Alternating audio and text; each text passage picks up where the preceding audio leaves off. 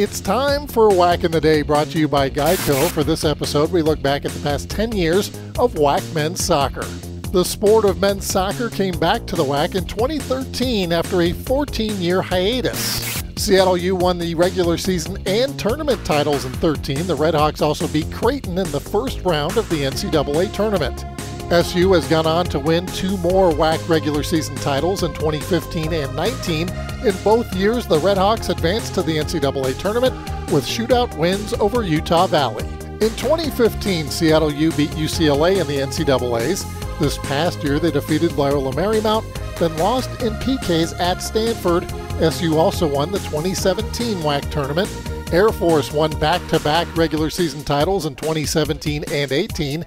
In 18, the Falcons received an at-large bid to the NCAAs and made it all the way to the Sweet 16 after defeating Central Arkansas and Denver University.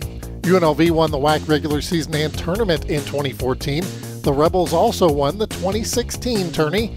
In 16, Utah Valley won the regular season, and in 2018, Grand Canyon won their first WAC tournament. For the WAC Digital Network, I'm Eric Danner.